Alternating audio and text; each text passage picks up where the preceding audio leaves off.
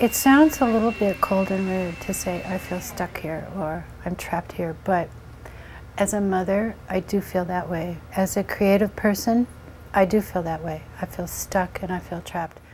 This picture was taken in 1999 when Rebecca graduated from high school. So my daughters are six and a half years apart. They need their mom, and we feel, you know, the last 3 years have been as hard on my family as it's been on my relationship with Rodger. We've been here at this point about 2.5 years longer than we ever intended. We've set a projected target date of November 15th to just basically get out of Las Vegas and back to Southern California, where we have a social support network, where there are more opportunities for work. And November 15th is also ideal because it's just before the holidays. Yeah, there's nothing I can do about it. It just wasn't a realistic date. I'm not going to LA without having a cushion first. I'll be in the same type of situation here. And down in LA, they don't have budget suites. I wasn't completely convinced that we would make November 15th. My daughters are spending Thanksgiving with my mother, and knowing that they'll all be together really tears my heart. Even if all Rodger and I have is turkey pot pie, there is no work here for either of us. It's just not going to happen. It isn't that we haven't looked. We were on the verge of essentially becoming homeless. Since September 1st, we've been living at the Budget Suites of America here on North Rancho. We pay $208 a week. Sometimes, some weeks, that's been the only way we've been able to have grocery money, is by not having to put out a whole month of rent. For incidental items, things that people would condemn me for purchasing, cigarettes, beer, I go either to the Terrible Herbst on the corner or the Sinclair gas station, and those are my daily walks, or daily walk. And I also get 2 Marlboro 100 Red and 1 Camel Blue. This room is very dark, and dark environment is not conducive to positive thinking. So a couple days a week, I sometimes go across the street to the Fiesta Casino, where they have dollar margaritas, and I'll take a book or my journal.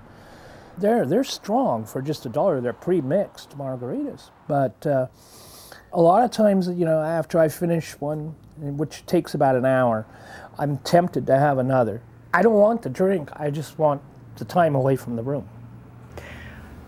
My project right now, instead of wallowing in my self-pity of being stuck here, quote unquote, is I have been taking better care of myself. When this all first hit the fan in August and September, I was extremely depressed. I was very unhappy when I looked at your first 2 videos, at how depressed I seemed and how lost I looked. There's a lot more to me than being Rodger's caretaker. So I took responsibility for that, got my hair cut. I've been taking a lot better care of myself. Now, I bought some nail polish. I don't want to get back to California and be a basket case. I've been forcing myself to keep up with some of my hobbies and interests. As I say, I've been reading a lot. Since we moved here in the last 3 months, I've probably been through about 40 books. I have been donating some time at 3 Square Food Bank, which has been really good for me. It really made me feel good to do that after we got the donations that we got because of Rodger's articles.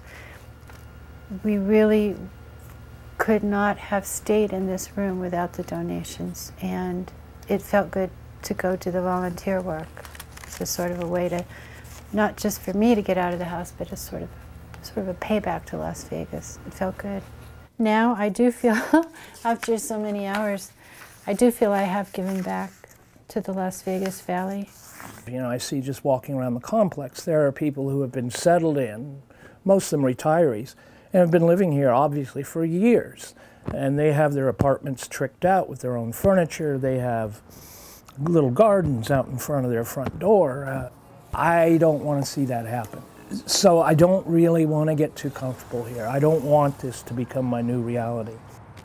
A colleague down in LA 2 weeks ago has put some money aside in order to foot the bill for the cost of movers. It's a wonderful promise to make us. It's meant a lot to us. Now all we need to know is, where is the truck going to go to? We don't know. There really hasn't been any forward movement other than my colleague making that offer. There's no targeted date.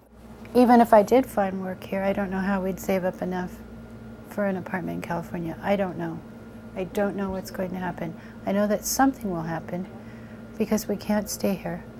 I really need to see my kids. I wish we could get back there before Christmas. So I don't know how much longer we can continue being optimistic.